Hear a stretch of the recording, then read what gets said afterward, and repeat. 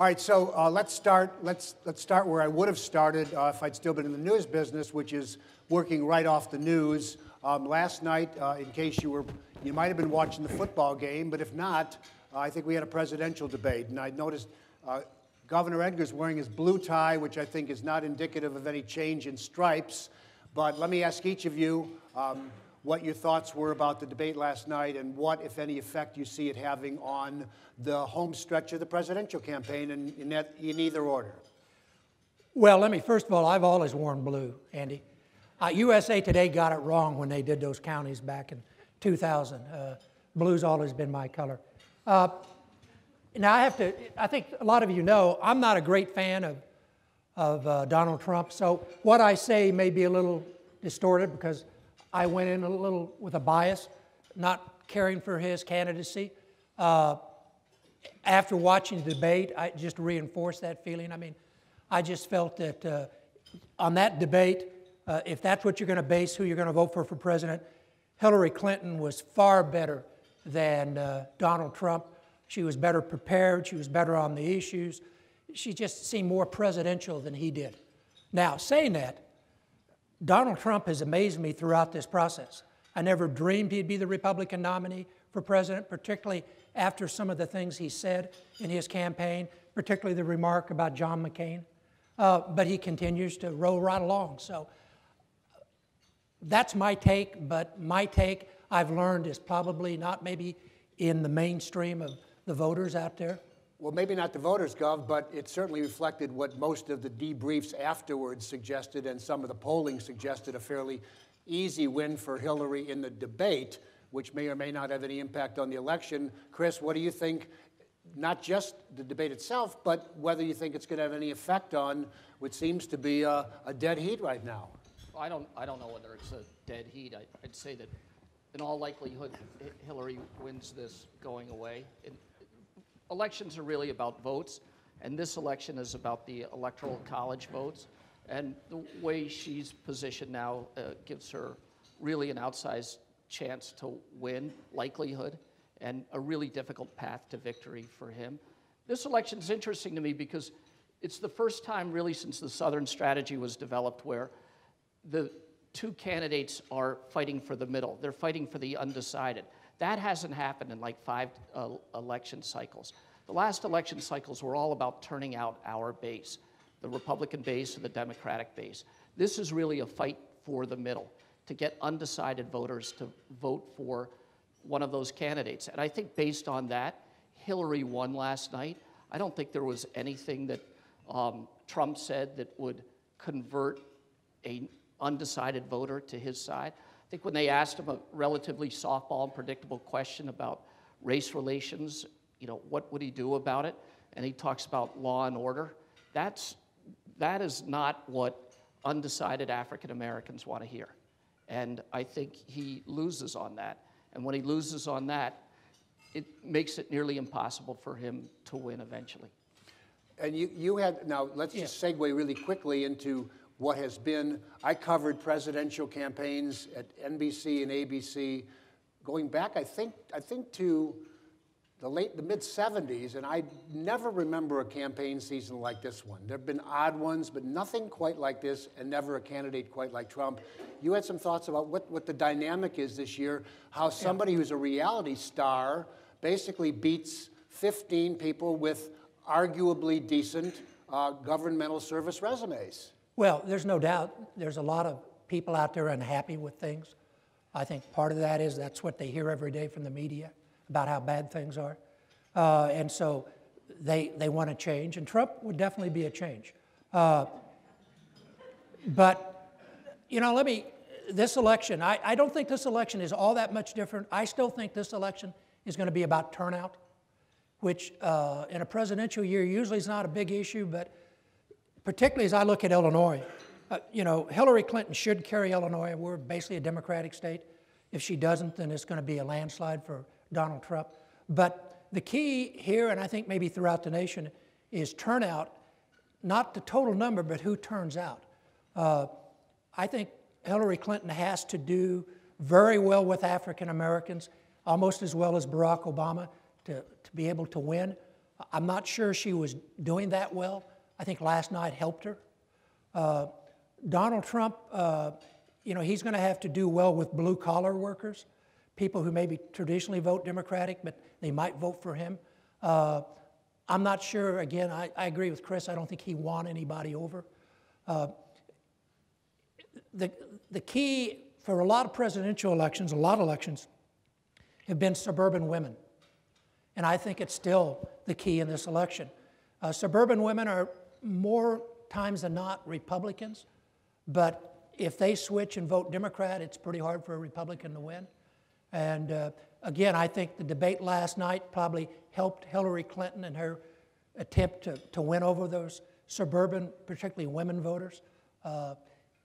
So turnout's going to be the key. If she can get a good African-American turnout, if she can do well in the suburbs, then I think she'll win. If she doesn't do well, then I think that Donald Trump, with a lot of disgruntled voters out there, could do better than a lot of people thought. Now, I have to say, after the debate last night, I definitely think it was a huge plus for Hillary Clinton. We'll have to wait and see what the polls say. Now, I covered you for many years and have known you for even longer, and I don't think I've ever seen you disaffected by a Republican candidate at this level quite like this. I mean, you've supported them all, maybe occasionally holding your nose, but what's the difference this year? Why is it so much harder for you with Trump? Well, we don't have time for me to go through the whole list. But first of all, to me, a president, the most important thing that a president does is foreign policy. The economy is very important, but the Congress has a say on that. President can get us in a war in a matter of seconds before Congress has a chance to even blink an eye. And so I think a presidential candidate has to have some preparation for international affairs. And again, I just don't see it with Donald Trump. In fact, his personality is such that I think it could cause us some real difficulties with, he says things off the cuff. Now, I have come to appreciate a lot of the things he has said, I don't think he really means. He does say things for shock, but a president can't do that. A president has to choose his words very carefully. How he or she conduct themselves is very important. And again, it just strikes me he just doesn't have that. And I've never voted for a Democrat for president.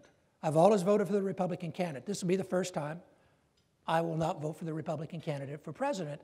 And I say that, and it kind of bothers me as a Republican, but the presidency is too important to let a partisan identification keep you from making the correct vote. You'll be voting for Hillary or one of the third-party candidates? It's a secret ballot.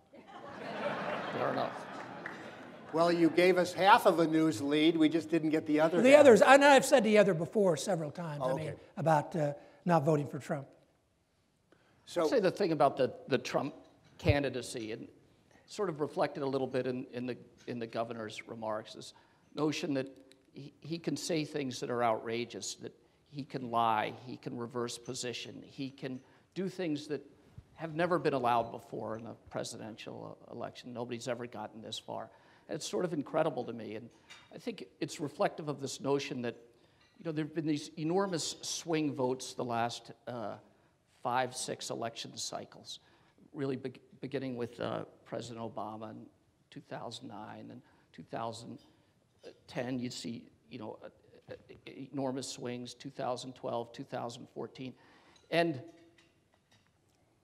I think there's this notion, this burnout, that people are sick of candidates making promises that they're going to bring change, that the Democratic Party is the party of change, that the Republican Party is the party of change. And those promises have not been kept. And there's this enormous frustration among Americans. I mean, we are not in a recession, but most Americans think we are. And they're mad. And they're like, I'm mad as hell, I'm not taking it anymore, I'd rather vote for that guy and blow the whole thing up.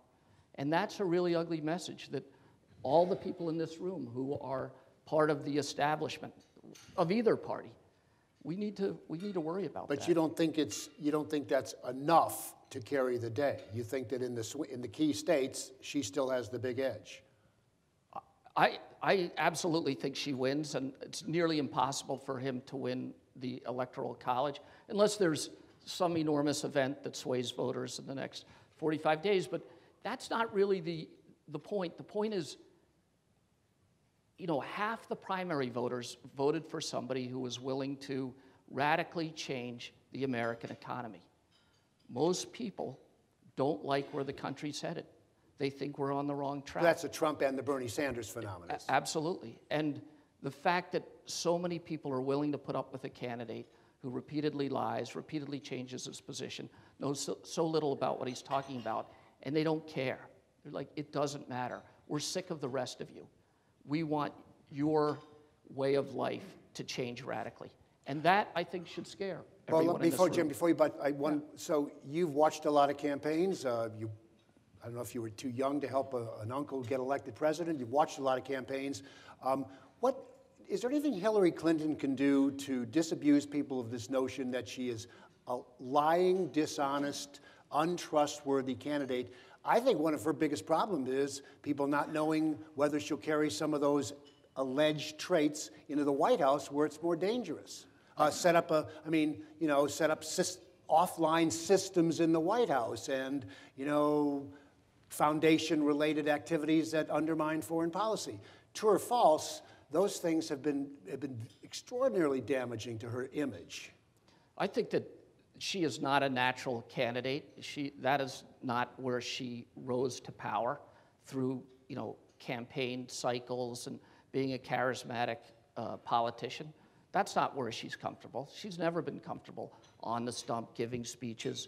She's comfortable in a conference room surrounded by a group of experts, getting into the details. She's probably the most respected freshman senator in the last 50 years. And that goes for Democrats and Republicans. The Republicans who served with her think of her very highly. They think no one worked as hard as she did, got into the detail, understood the process, understood the ramifications, worked them, and tried to convince them to support her legislative agenda. They like that about her. But people who are good at that sort of wonkish stuff are not natural politicians. And I think that's what you're sensing. Someone who is trying to be somebody that they're not, which in this case is to be a politician. And she's not great at that. But she is incredible on the policy, and I think that carries the day. Gov? Well, I was just going to say, even though we're not speaking highly of Donald Trump, I still think he has a reasonable chance of getting elected president. So you disagree with Chris about the important states being pretty Well, much... I think they're leaning toward Hillary, but they're not leaning as well as they were, unless the debate last night changes a lot of mind, and I'm not sure, I'll believe that when I see it, just from past debates. So, again, this election is far from over, and,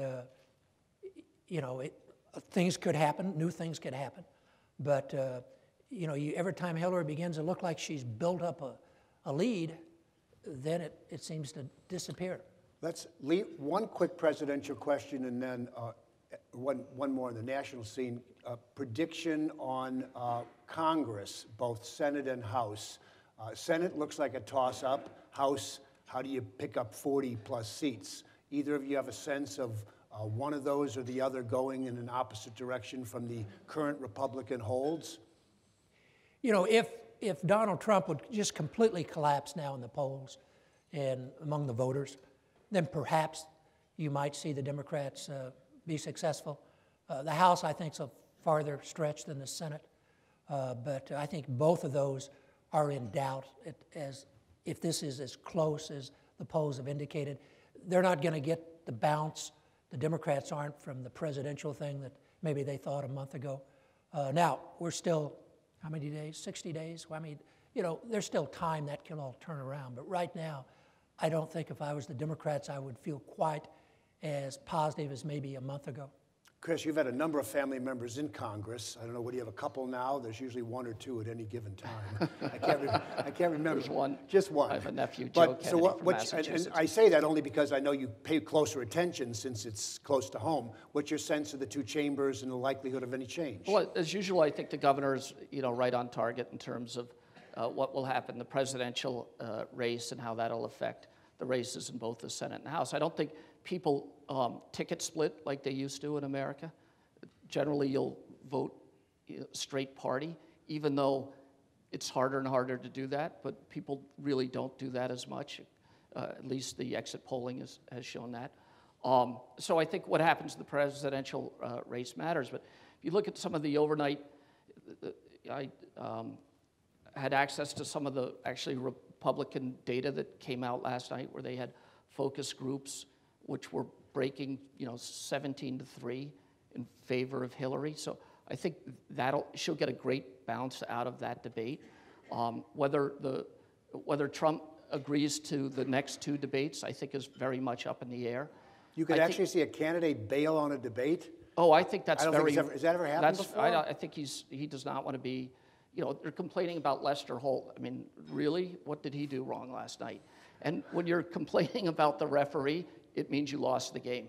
And I think he's really worried about coming up against Anderson Cooper, and is now trying to create this notion that there's bias in the mainstream media, and you were part of that. You can speak to that as well as anyone. And he may, drop out of those debates. He needs them more than she does, and I think he has to win the middle, and it's a really, really tough path to victory given the Electoral College. One more question on the presidential one theory is that the Republican Party will have a hard time recovering from Trump. I think of these things as being short-lived. If he is to lose this election, I think it's almost like within a few months, it's like he never existed. And I think the party comes back. I mean, do you think that the party's going to have to do anything differently to recover if he loses the election? Well, I think the party's going to have to go back and remember the lessons that I thought they learned 4 years ago when Romney lost to Obama. One area is the Hispanics. I mean, I can't imagine an Hispanic voting for Trump after the things he said. There are things we're going to have to get over. But I agree with you. I think that it's not like Trump has a lot of ties in the Republican Party, controls a lot of things in the party apparatus. I think that if he loses, he'll be gone. Doomsday predictions tend to be really, really just momentary. I mean, this country still is a two-party country, even though there's more Democrats and Republicans.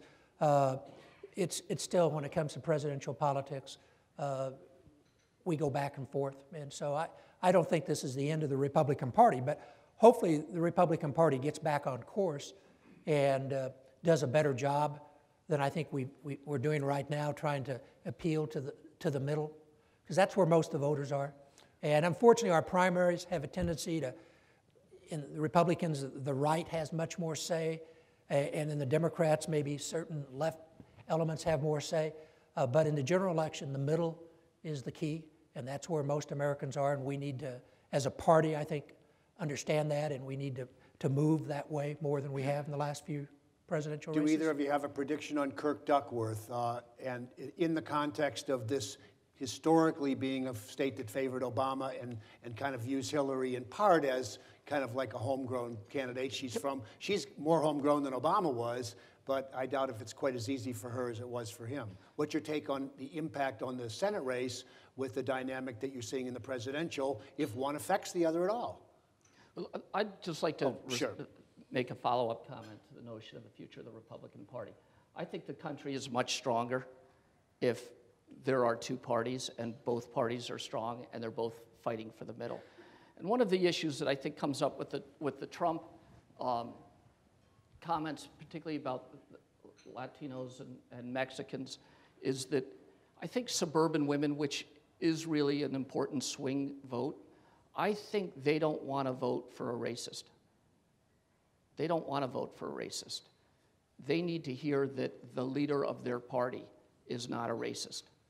And I think Trump is not doing a good enough job dispelling that notion about himself, and he will alienate those suburban women from him. And I hope long term we have two parties. That's what I'd say. So Kirk Duckworth, a prediction or anything interesting? I mean, it's pretty unusual. You have two injured veterans, injured in different ways, but two people who qualify for disability assistance. Well, I think right now, probably, I mean, the polls show it's leaning toward Duckworth, but huge undecided. I mean, it's amazing how many undecided voters. Now, historically, undecided voters have a tendency to go for the non-incumbent, but I'm not sure that many people have an opinion yet on Mark Kirk even though he's been in the Senate for 6 years. The fact that he has distanced himself from Donald Trump, I think will help him in those suburban areas that he's going to need to pick up some votes. The question, does that alienate, particularly downstate, some Republicans that may not vote? I think in the end they'll vote for him. So I really think that race might be closer than the polls indicate right now. But it hasn't got that much traction. You don't hear many people talking about it. And so as a result, even fortunately, we no longer have straight party voting in Illinois, which I thought was a terrible thing, and we don't have it. Still, that race will be affected maybe more by the presidential outcome because it hasn't got as much attention as maybe it warranted. Well, there's going to be, I haven't played, not as a political reporter anymore, I'm going to guess there's a debate or two that'll come up with those two and more ads. Do you think that basically there just isn't enough oxygen in the room for that race? I think the only debates people watch are the presidential debates. I was in gubernatorial debates, and outside of a few insiders, I'm not sure how many people watched them. You don't think everybody watched those debates that I moderated when you were running for Secretary of State? Well, that one I know nobody watched it, even the moderator. Yeah. But no, I think debates are overrated. Presidential debates, there's no doubt the Nixon-Kennedy, the first debate had an impact because Nixon didn't look good and Kennedy looked presidential and brought him up. I think the Bush debate with Al Gore, that first debate, changed that election. That's probably the one that had the most impact. If you remember, George W. was about 10 points behind Al Gore, and then Al Gore, they spent an hour and a half with him for the first time, and I think they decided they didn't want to spend 4 years with him. I mean, the numbers just changed overnight. I mean, that was probably the most decisive presidential debate. I can't remember if he yawned or something. It was he had a disaffected look that basically haunted him. Well, every time Bush said something, he kind of grunted. And I mean, now Trump did that. I don't know what Trump, if he had a cold last night or what, but he should not have brought up stamina, I didn't think, the way he was acting in that debate. But I don't think that'll have a huge impact on the Senate race unless somebody says something very. But my guess is it'll be very guarded. I think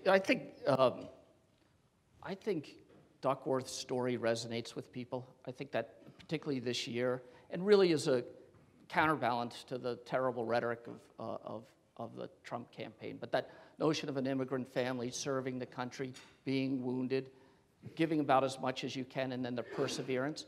People like that narrative, and they will respond to it as they tune into this election. There's a theory out there I've heard nationally that people might end up, some Republicans, some independents will vote for Hillary, but they want a check and balance, and then they'll go vote for the Senate Republican candidate, so they have a check and balance. Americans love that check and balance.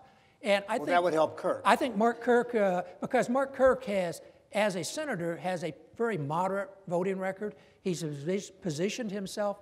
He's broken with the party on some issues. So, I think that could help him. I mean, in Illinois, I think that's one of the reasons he won 6 years ago. He was viewed as a moderate. So I think that race might be closer than a lot of people think today because, again, there's so many undecided.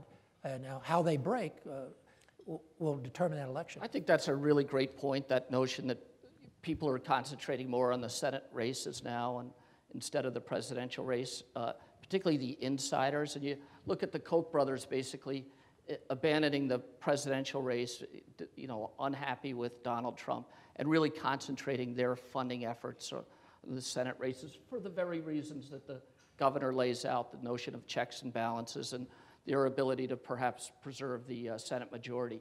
But the thing with Kirk is he's not polling well enough, and that big money, particularly the Koch brothers' money, is not flowing to him. They've made a decision about that race.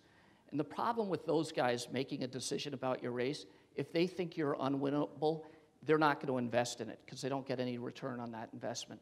And they're like bell cows. They are going to lead the rest of the big Republican donor base, and they will all decide now not to support Kirk. And you really need that big money coming into these races. And it'll hurt his ability to compete over the next 6 weeks, which leaves him at a huge disadvantage as he goes into the last part of the election cycle. I don't want to bog down with a lot of the reform stuff I talked about in the first half of the program. That's our watchdog work. That's our mission. Come on, give that speech again. I've given it twice. I gave it in Chicago 2 weeks ago in a fundraiser there. All I did was recycle the same language minus the Chicago references and a thanks to Jeff and Jennifer. That was the only This is change. all original material from the governor. That's right. That's what you're getting from us.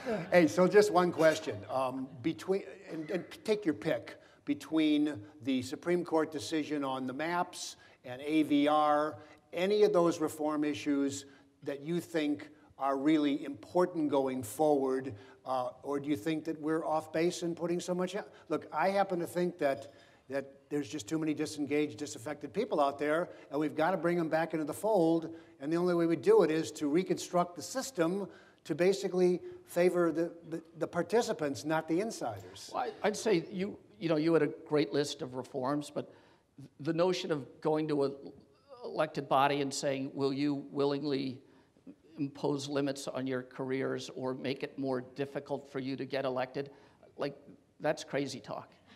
And I think the one thing that you might have added to that list is the notion of I got a shrink appointment in 15 minutes, so we better wrap this up. But the notion of citizen-led referendum, and that's very difficult to do in Illinois. And if you want great change, that's a route in. Well, that's a great thing to say, Chris, because that invites a question for the governor, because it goes back to where you and Dawn Netsch were, was it 4 or 8 years ago? There was a lot of talk about having another convention like set 1970 to deal with a lot of these things, and you and Netsch formed an odd couple alliance, having beaten her in the governor's race, in which you both were against a convention. I believe it was the same grounds: too expensive for too little benefit, or maybe insiders would control it the same way they do the system now. But do you think, given what's happened in the courts and what's going on, that maybe it's time to revisit it again? No, I'm not. It hasn't gone that far. I think that'd be rewriting the Constitution. I think would be extremely dicey. There's nothing wrong with our Constitution. What's wrong is some of the people we elect, and I think people need to pay a little more attention who we're nominating. That's the key. The primaries. We got to have more people. So the list you had up there, I have to say, the open primary, moving the primary to the summer, I think that's great. I tried that. In fact, I brought the parties together when I was governor, when I proposed an open primary. Republicans and Democrats came together to defeat that. Because it's kind of, Chris pointed out, you're challenging the status quo. I mean, they got elected into the old system. They don't want to change that. But I do think more people in the primary and would be good. I think a primary in the summer, not in the dead of winter, would be good. I think changing how we do districts, and I did redistricting when I was a staffer. And you supported the map amendment? I support the map. I think that's important. I think all those are good. Now, is that the most important thing facing Illinois? No. The most important thing facing the state of Illinois is to get a balanced budget. Exactly. That just, everything else pales compared to that. So I agree with your list, but as far as what Illinois ought to be doing right now, state government, we need a budget. We need a good budget, because this state is falling apart. Well, that's our event after the election. Let's one thing at a time. Well, but that, I think, enters into the election to some extent. I don't think any of these issues are going to sway this election. At the state level, we haven't talked about the state. I don't know if you want to move into that. I'd like you to, well, so, and you broke with the governor on this whole issue of priorities and strategy. Well, I broke on, we disagree. I think the budget is so important, we shouldn't have other things as contingents before we do a budget.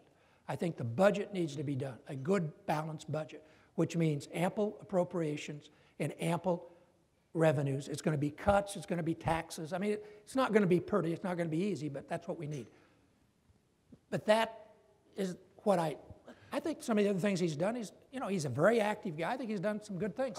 I think that's where I really. And how about the administration argument that once you do the budget, you have no leverage for the other things? Governor has leverage. This turnaround agenda is dead because you have nothing to leverage it with. Well, I think a governor, if you get a good budget, you're going to get this state moving. Right now, this is not the purpose of this thing today, is to talk about these issues, but a couple of them. I worry about what's happened to higher education the last year. And we have thousands of young people in Illinois leaving Illinois to go to school out of state because of these budget problems. And to me, economically, that's the most important thing to our future is brain power and these young people. And if they go away to school, they may never come back. So again, I think if you want to get this state moving again, we've got need to get a good budget in place. Unfortunately, for many years before Governor Rauner was there, we did not have a good balanced budget. And this is a problem that's been festering for years. We need to deal with it now.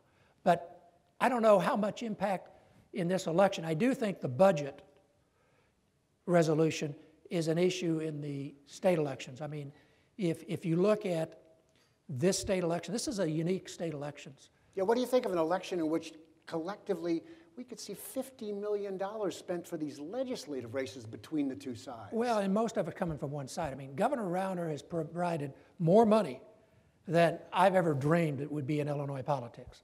The numbers we're hearing that's being spent. Now, the Democrats, Madigan's always been pretty good at raising money. Nothing compared to what Rauner is injecting into this election. And what impact that's going to have, I don't think we know yet. My take on the state when it comes to legislative races, it's hard to defeat a downstate incumbent. They're well known. Unless there's a scandal or redistricting, it's hard to beat them. So I'm not sure all that money that's being poured in to try to defeat some of these Democrats downstate will be successful. Though I do think Trump will run well downstate. Well, that might help. Now a lot of money's flowing into the comptroller's race. Well, let me finish. Let me get started. In the suburbs, though, where I don't think people know their legislators as well, they're much more apt to go how the top of the ticket goes. They're more apt to respond to television. And the amount of money that Governor Rauner has been able to provide to Republicans in these legislative races is huge. And I think that's going to buy a lot of television time up there for legislative candidates, which is very unusual. That very well could have an impact. And I think if Republicans are going to make gains in these legislative races, they have a better shot in the collar counties where this money, I think, will have an impact as opposed to downstate. Now, the offsetting thing is Governor Rauner's numbers are not very good personally. I mean, his numbers are upside down downstate. In the city, it doesn't really matter. There's no really legislative races, maybe that McAuliffe race a little bit. But in the suburbs, his numbers aren't as bad, so that's not going to be as much of a problem. But it's going to be kind of Rauner's money versus Rauner's record. And I think in the suburbs, Rauner's money is going to probably Republicans are making Madigan the issue. We've made Madigan the issue for years. I mean, when I ran for governor re-election, I had quadruple bypass surgery. I dedicated one of the bypasses to Mike Madigan. I mean, we've done that. And most voters, they're not voting on him. The governor is a much more visible thing than the speaker, I think. Now, I will say, I think the Madigan name has been tarnished in the last 2 years. Between the Tribune and Rauner and all, I think the name statewide has got a problem. But I don't think that's going to affect legislative races as much as the governor. But I think Rauner's money, particularly in the suburbs, could offset that. Controller's race. We talked before, and I was going to talk more state anyway. The controller's race, I thought, until recently, we don't elect the U of I trustees anymore. We used to in Illinois. Political scientists loved that. That was how you could figure out who was the base Republican voter, who was the base Democratic voter. We don't do that anymore. I thought the controller's race was going to be that because that's really hard to get people excited about. I mean, there's no special interests that care really about the controller. It's not like Treasury, at least the banks do. So it's hard to raise money. People don't get excited about it. Maybe a few insiders do. So I thought that's going to be who's Republicans, who Democrats. Now that apparently we've blown the caps, and that means Governor Rauner can come in and provide millions for his appointee as controller.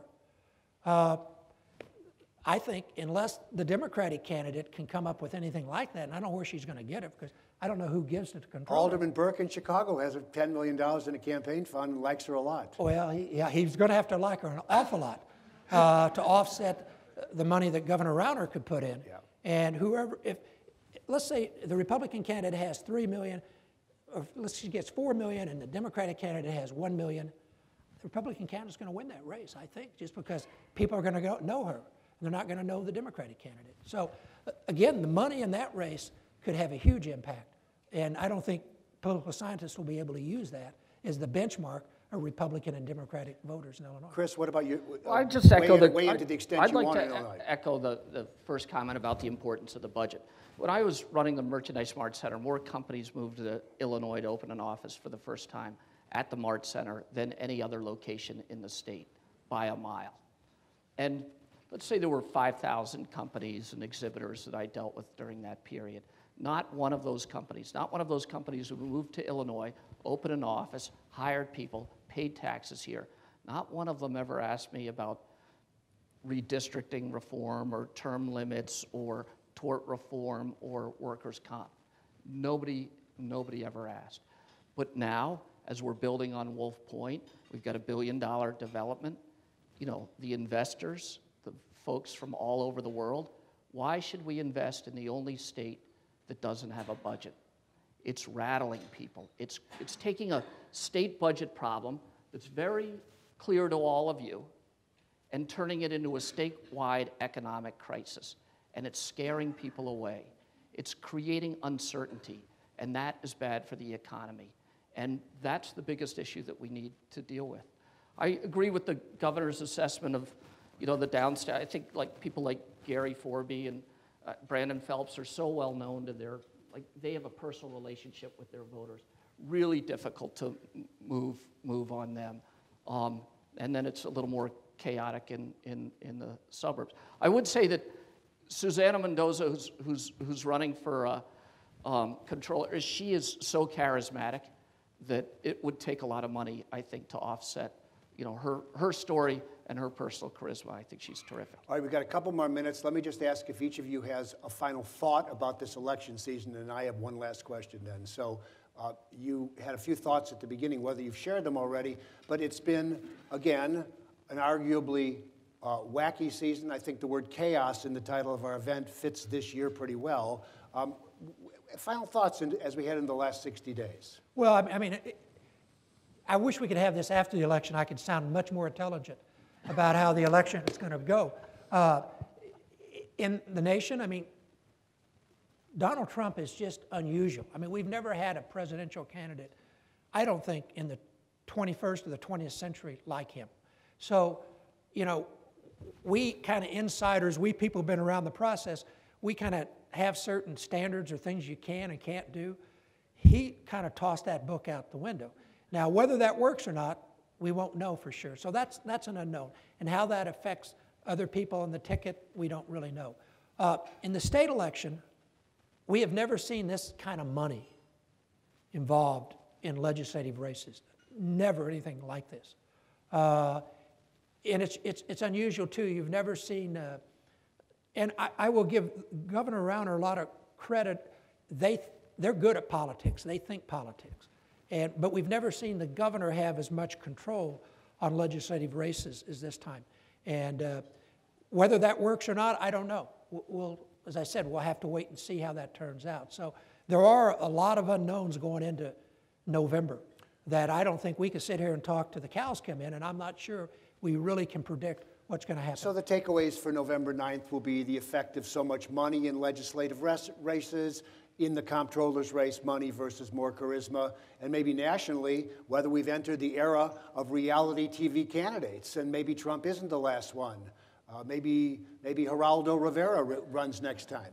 I mean, I'm just saying, so we'll have to wait till the 9th. As strange as that sound and outrageous, after what's happened this year, I wouldn't discount it. Chris, final thoughts on the last 60 days in this season? I mean, I'd say that the people who are here today really represent the establishment in both of our parties, and the most likely to get involved, the most thoughtful, engaged citizens of this community. And I think we need to listen to these voters. They are raging. This is anger. You know, we grew up as the American dream of rising from rags to riches was the promise of our country, a place where anyone could make it. And people don't believe in that anymore. They're upset, they're angry, and they're willing to destroy everything we have if we don't fix that. And that's the message of this election. And let me leave with one question that is sort of the 800-pound gorilla in the room. If I don't ask it, I will lose all credibility as a former news guy and watchdog. So when we put this together several months ago... Is the governor going to run? Well, we I tried... wish he would. Yeah, right. Quick story. When Jim was trying to figure out whether to run for a third term or the Senate, he was recovering from illness, and the question was which would he run for. He ended up running for neither. I went to the state fair, and there was a fortune teller. So I went to the fortune teller, put a story on the news, what's the governor going to do? Well, the fortune teller told us that he was going to run for the Senate.